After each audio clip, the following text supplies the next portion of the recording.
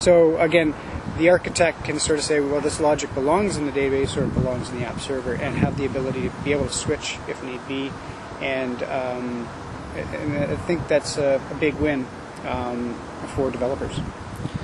Okay, can you sort of give us some examples in how this relates into real life?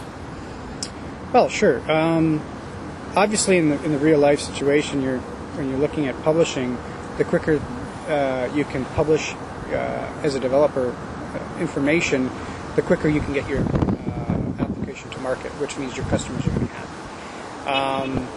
But in the case of consumption, actually is a very interesting animal whereby you can consume services. Perhaps maybe it's in the case of an overstock item in your database, which you can certainly evaluate that immediately within the database and be able to, say, consume a web service that posts information on eBay, which allows you to then sell on eBay, which then again leverages the whole Web 2.0 paradigm, where you leverage the long tail of the internet to sell products that you couldn't normally sell. And you can do all this with a low-cost offering with DB2 Express C, which is awesome. Okay. How about an example of publishing data? What might you use that for? Publishing DB2 data as a web service.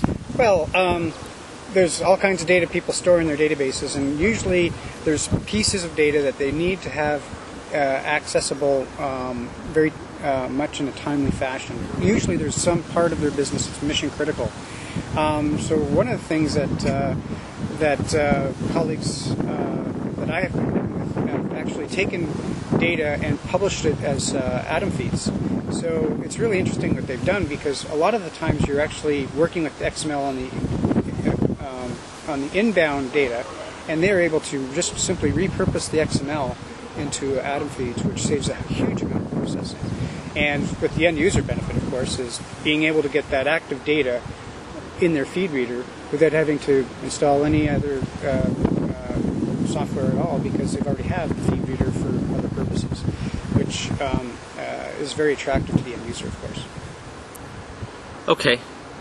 And you said you can, do all of this, that is, publish DB2 data as a web service by just, a few clicks and drags of a mouse. Is that it? Yep. So you are able to. Do you have a demo that you could show to us? Certainly, I do. We can take a look at that. Okay. Let me bring over my camera to your laptop, and let's zoom in to take a look. So this is the Web 2.0 Starter Toolkit for DB2, and as folks probably already know, that Web 2.0 includes web services, Atom feeds, and allows you to point and click through your data and publish that information via a web service or Atom feed. So if I selected this first option, we would be able to point and click through XML documents and repurpose them into Atom feeds. But I was going to show you the web service control panel here, and I'll just simply log in. Of course, I'm typing very secret information. IBM confidential, of course. And so right now we have no services to show, but we will expose a table. Now I'm going to use my a schema and select the purchase order table. So we want to be able to publish web services that allow you to get product information, which is probably pretty standard stuff. So we're going to give it a name, my first web service, and give it a description, very verbose kind of thing. So this, welcome to Web 2.0. And we could do several operations with this Starter Toolkit: add, query, change, and remove. So we'll just query to get the information, and we'll continue. So we can select all the columns or some of the columns, and use parameters. So we can have parameterized queries.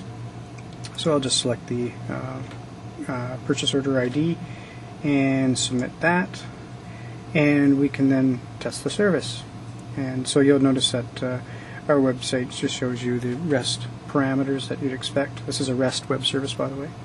and we'll click on Test the Service, and voila, you have a service that could be used in a mashup or an AJAX request. There's a variety of different things you could use this web service for in the Web 2.0 space. So if I just went back, you'll find that I can continue back and get information about my web service. If I click on here, it gives me information about that. Welcome to Web 2.0, and I can proceed to test it again or view sample data. So this will produce an AJAX request for the data. Anyway, that concludes the demo, and hopefully people will be intrigued about it and proceed to download the Web 2.0 Starter Toolkit for DB2. What are you working on these days that might help our viewers? Well, there's no rest for the wicked, so I'm off working on a presentation right now.